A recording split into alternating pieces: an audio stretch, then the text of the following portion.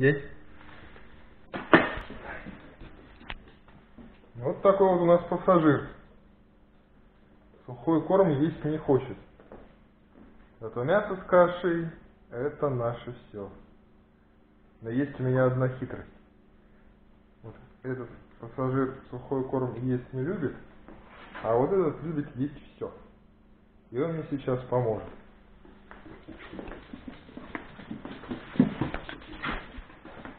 Вот тут у меня есть сухой корм для большой собаки.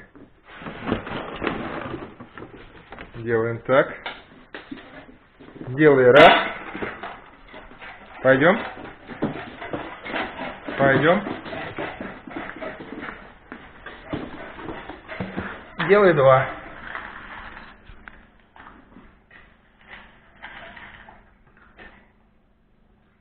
И сразу ест. Непонятно, что на него действует. То ли жадность природная, зависть, то ли инстинкт подражания. А скорее всего и то, и другое. Вот сразу аппетит прорезался.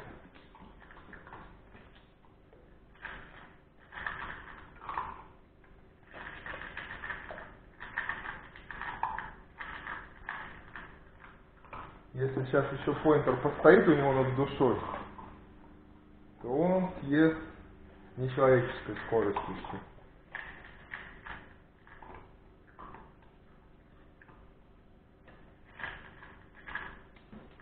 Он, конечно, немного привередничает, но есть.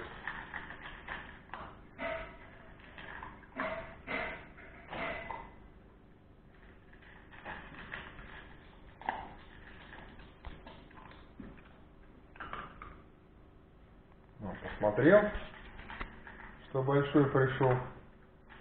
Сейчас ускорится. Лишь бы никому не досталось.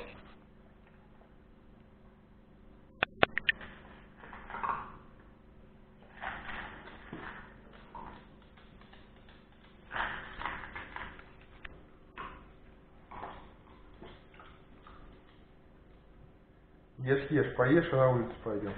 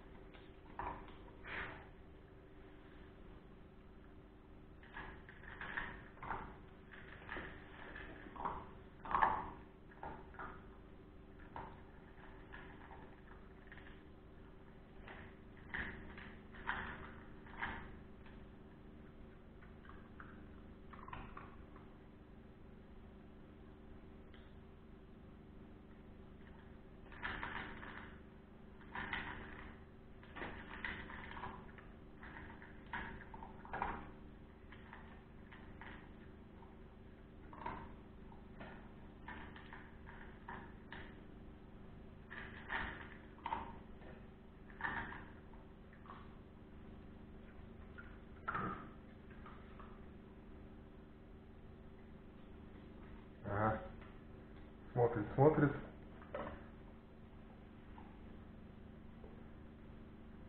Нет, говорит, я тебе поинтер свою еду не отдам.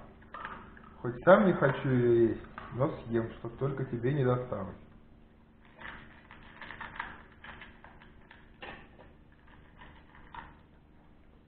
Вот так.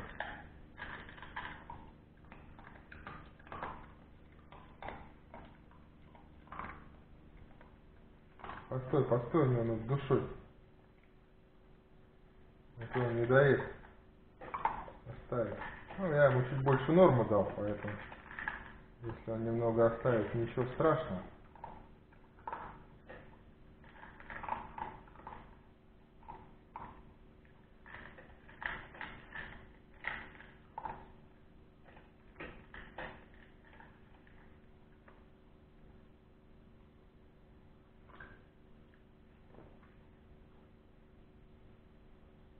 Возможно, кто-то скажет, что я перекармливаю, но можете посмотреть сами. Щенок не толстый. Щенок в хорошей физической форме.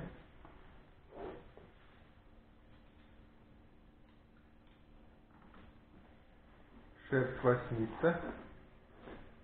Ну вот, не доел. То есть, если он не хочет, вот что делает. Вот что жадность делает. И вредный характер.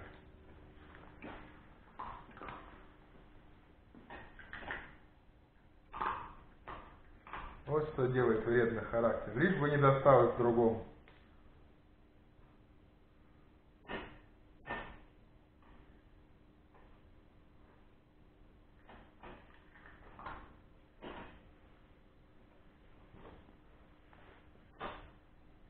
Ну и что ты миску грызешь?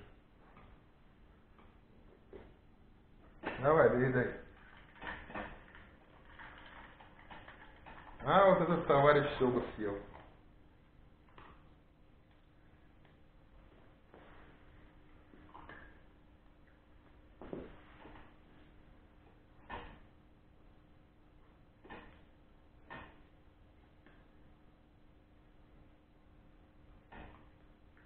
Ну, видно, что ест, конечно, с неохотой,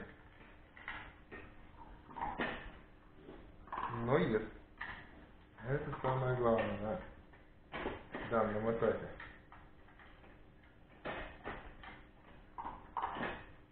Смотрите, сейчас важно кормить щенка хорошо. У него идет активная фаза роста,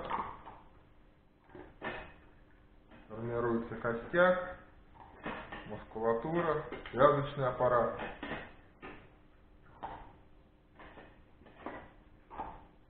Поэтому важно кормить его хорошо, а лишнее он сам не съест.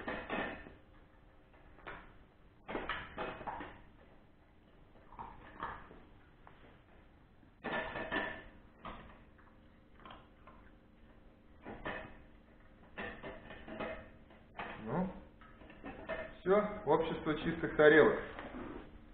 О, все слопал. Лишь бы другому не досталось. Ну все, сейчас на прогулку.